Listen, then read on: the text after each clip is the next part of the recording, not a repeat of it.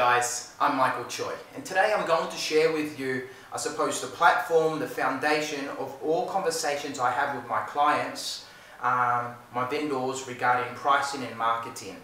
Every single conversation in terms of the listing presentation, so this is in my listing presentation, and thereafter to make sure that everything's on the table, the vendors understand in a logical and a theoretical way why they should do what we're asking them to do, rather than just saying, hey, you should do this. I show them reasoning.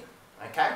So it starts off with what I call the buyer pipeline, and this is the foundation of my whole listing presentation. Okay? Buyers are generally in three categories: cold, warm, and hot.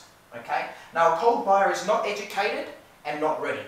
They're not educated in the sense that they don't know what market value is. They don't. You can put they look at a house and they don't know what it's worth. And they're not ready in two ways. One, mentally they're not ready. Maybe they haven't seen enough houses to know which one they want to buy. They haven't, I suppose, dated enough people before they know what they want to marry.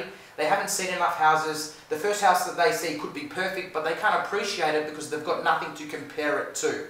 So that's one reason why they're not ready. And the second reason why they're not ready, they might not have got their finance organised. Okay? Not ready for two reasons, and not educated. That's a cold buyer. A warm buyer is educated but not ready.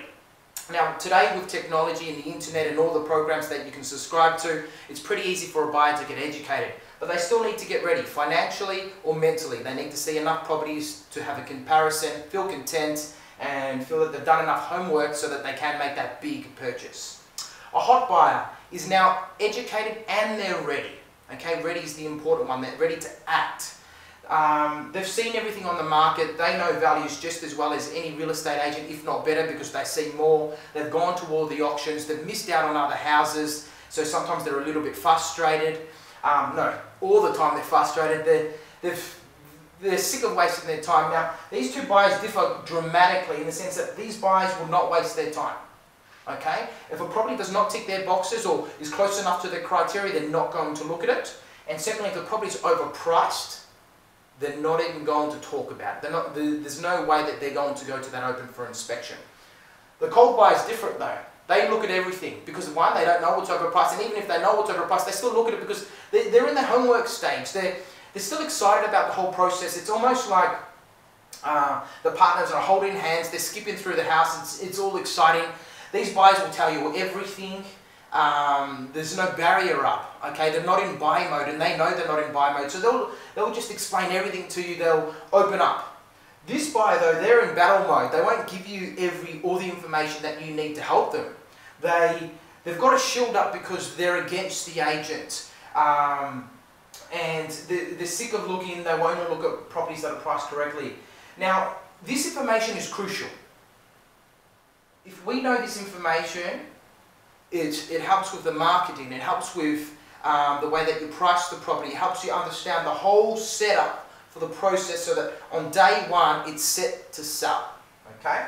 Now this relates to inquiry levels. I'll show you how the buyer pipeline relates to how much inquiry you actually get into your house. Okay?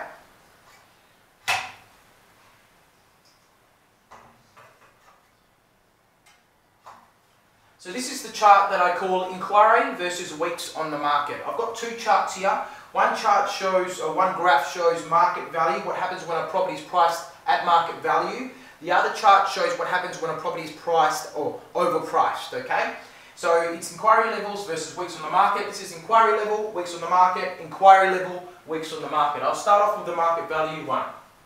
You'll see that there's a peak at the start, and the reason why there's a peak is you get the cold, warm and hot buyers. You get that whole pipeline looking at it in the first 2 weeks.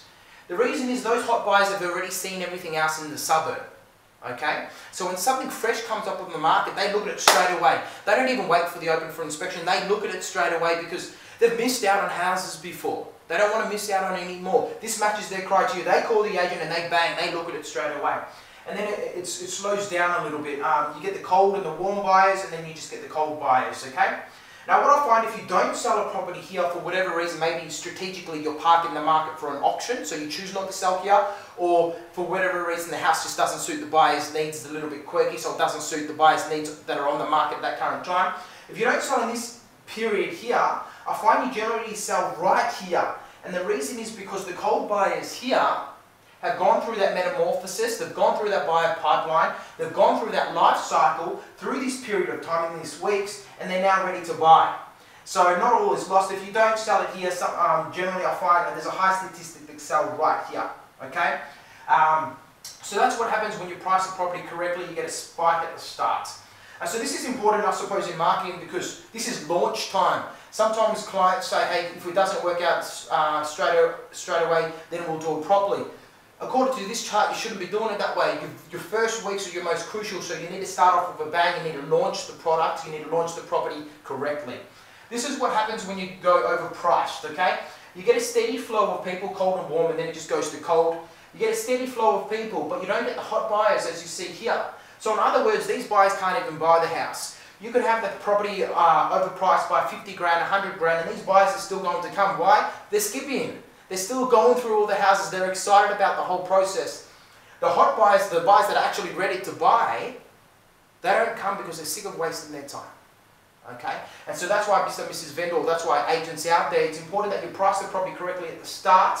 One, or I suppose, how bad would it be if you overprice a property, you get 5 grand of vendor paid advertising out of the clients with an overpriced property, and you're advertising with the wrong price to cold buyers.